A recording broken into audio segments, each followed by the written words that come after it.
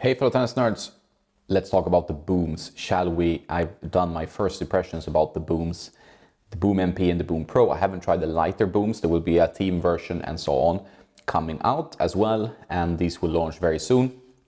And really been enjoying these two frames. Actually the MP a bit more, which surprised me. In the beginning I thought the Pro was the way to go, but actually I find that the slightly softer response of the MP is something I prefer. But you need to dial in the string choice and you need to add some weight to this one. I felt like they went a bit light with the MP, in my opinion. They could have gone a little bit higher in weight. They went to 295 grams unstrung and a pretty low swing weight. So my swing weights, when I received both the prototype version, which is all black, and you got this text here, and this retail paint, which is a Bianchi bike, but looks really cool. Really liking the colors actually. This one just felt a little bit underpowered. You know, it's not quite stable enough, and I think that's what most playtesters said in the end, that this was not really as stable as it could have been. So a little bit more weight would have helped that. I can obviously fix that myself, no issues at all. I just add a bit of weight, only 2 grams up here, so not really a whole lot. I then add a leather grip, because I like that feeling, especially with these grip pallets from Head. That's a very personal choice, obviously. But that extra weight helps the racket, you know, play better and be a little bit more solid in feel. So the MP, actually my favorite of these two rackets, which is strange, but it's by a slim margin. I also like the Pro. In the end, the Pro I feel is more string sensitive and it's a little bit stiffer. So it's not stiff in a way it hurts my arm, but the feeling is not my 100% what I like. I prefer the feeling of that's a bit softer of the Extreme Tour.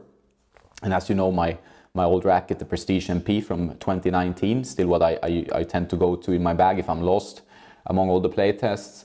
And yeah, that one has more control and a plusher feel, but that's what I like. You know, if you like a crisper response, I think the Boom Pro with its extra power profile, pretty whippy feeling, not too stiff, but gives you extra power, is a very interesting frame. I actually like that one a lot, but not quite there. This one you can actually mitigate some of the stiffness in feel if you string it with their Head Lynx Touch, which is probably the string I prefer the most of these strings. The Lynx Tour felt a little bit plastic boardy to me in this racket, so I prefer having a softer string like a hybrid or a Lynx Touch. The Lynx Touch string that they are releasing now is very good string. Put it in my Extreme Tour, great combo.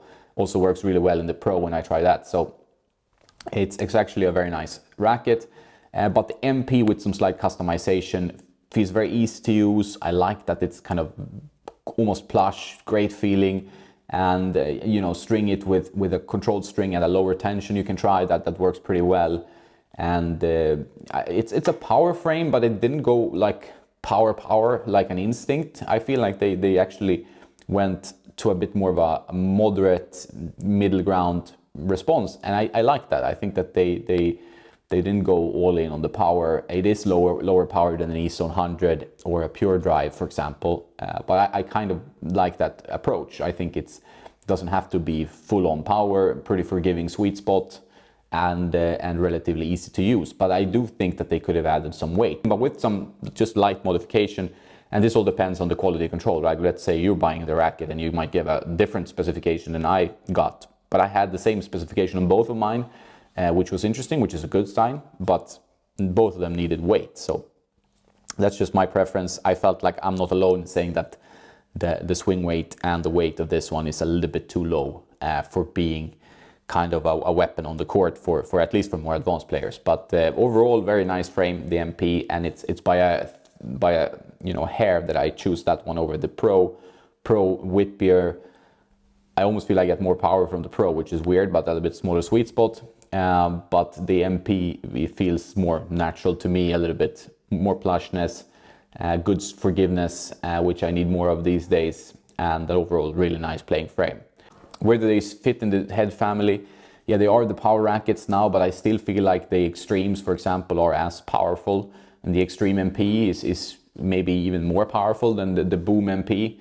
Didn't find quite the power that maybe they were intending. It has a 600 MP power level. I'm not sure if that's 100% correct. but I'm feeling this plays a little bit less powerful than what maybe they thought. The Pro has 400. So what kind of player do they appeal to? I think the MP has a wide base. If you need some help from the frame, but you don't want to get all the way to a power racket like the Eason 100 or the Pure Drive, you can go for the MP.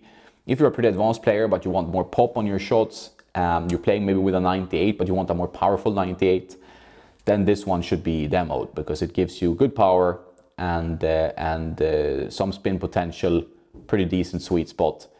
Feeling, not the best feeling of the head lineup. I think they have so many good frames overall now that they have so many frames. I like the Extreme Tour more when it comes to the feeling and the response overall. I feel like I get a bit more control, a bit stronger connection to the ball with the Extreme Tour. And that's still going to be my preference over the Pro here. But if you want more power than the Extreme Tour, I think the Pro is the choice to go for.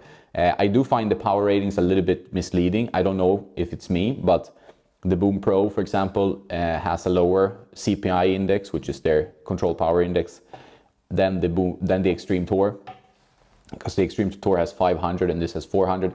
I think this one should be reversed. Like I think this one should have 500 and the Extreme Tour should have 400. I feel like the Extreme Tour is pretty controlled, despite what string you put it in. So that's my opinion. But yeah, it's hard to judge the CPI sometimes because it's very personal and depends on the string and like the quality control of the racket you get and so on. So they might be right on, but for me, that's my personal experience.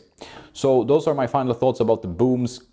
Great rackets, nice update to the whole head lineup in the silo. Not the kind of power frames you might imagine replacing the Instinct. I think the Instinct maybe stays around. The MP is lower power than I thought it would be, which I like, so that's why it became my preferred Boom frame. Do like the Pro, but I feel like the connection with the Extreme Tour is a bit better if you're looking for a 98, my opinion. Well, that's about it for this one. I hope you found it useful. Let me know if you like the Booms or if you don't like the Booms and why in the comments below. If you want to support the work I do, check me out on Patreon, patreon.com/tennisnerd. You can also buy something through the links in the description. I get a small commission if you do at no extra cost to you. Big thanks.